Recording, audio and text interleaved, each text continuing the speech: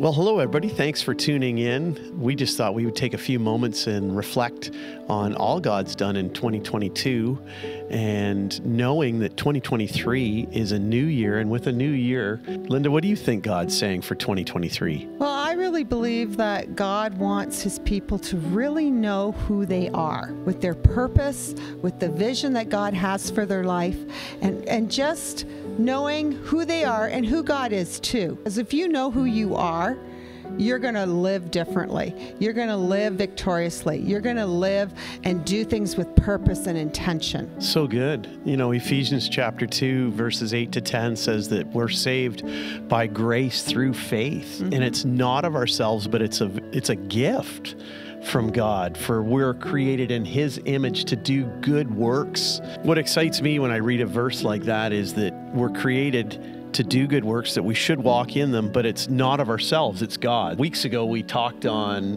2 Peter chapter 1, where we have the ability to be partakers of the divine nature. Yeah, that's wild. To me, that blows my mind because, you know, we have God living on the inside of us. And in that scripture, it actually says, having escaped the corruption that is in the world through lust, partaking of the divine nature actually means that sin has no more power over you. Only if you let it, only if you yield to it. But if you yield to the Holy Spirit, then you are going to have the fruits of the Spirit manifesting in your life, and letting your spirit be the boss, not your soul. True. We just talked about that last Sunday. And really, that is the signpost of the divine nature operating in someone's life. We see the fruit, and the Bible talks about it in Galatians chapter 5, I think it is, where it's love, joy, peace, patience, goodness, kindness, gentleness, self-control.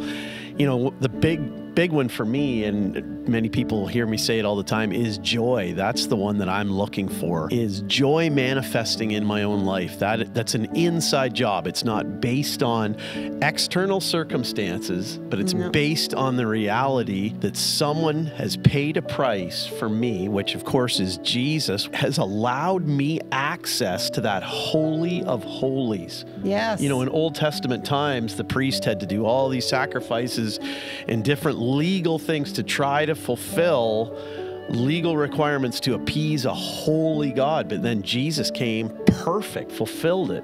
And now we can enter that holiest of holies anytime. What an amazing privilege.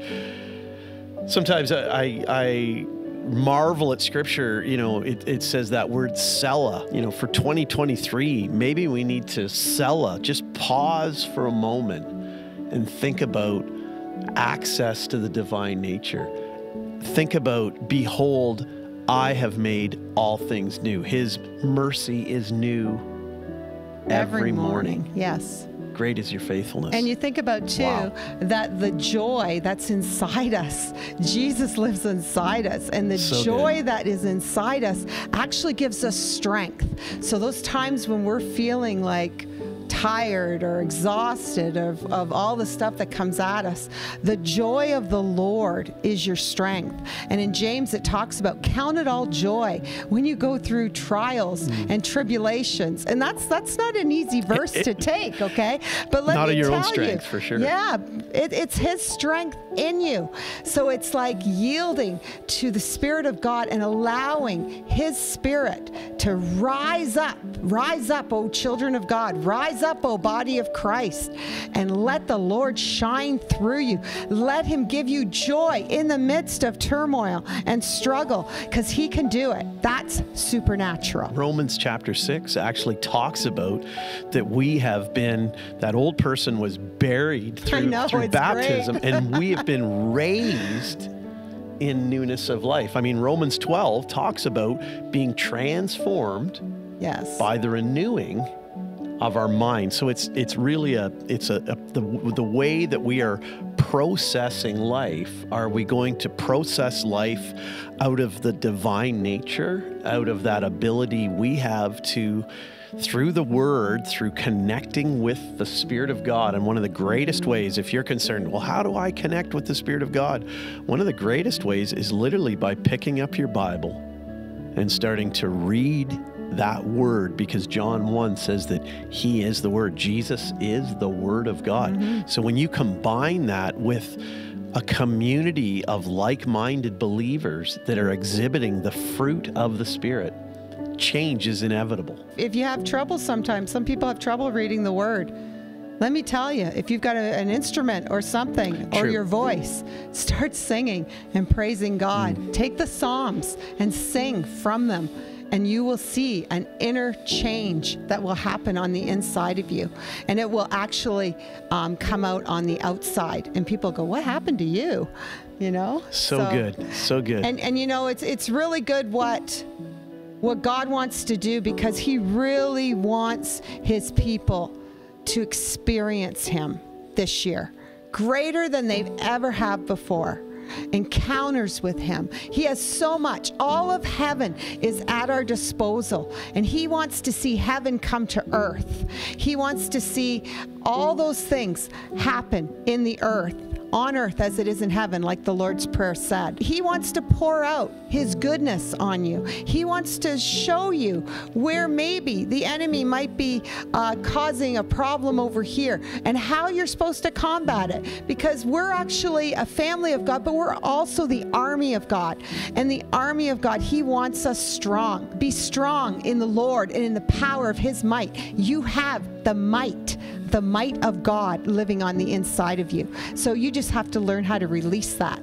And I really believe that 2023, God is going to release more and more and more to his people. Behold, I am doing a new thing. Now it springs forth. Do you not perceive it?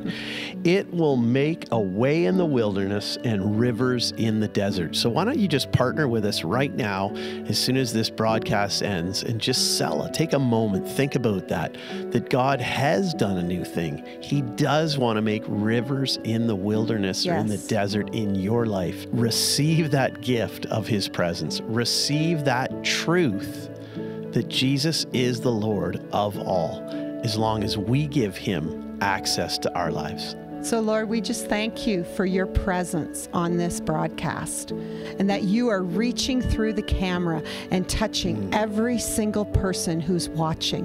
And Lord, I pray that they would feel the nearness that you desire them to feel with you. And Lord, I thank you, Lord, for opening up the things of heaven to them, opening up the word of God and making it alive, opening up every part that seems to be shut, so that they can be all that you created them to be. I thank you for releasing the truth of who they are and who you are, which is amazing.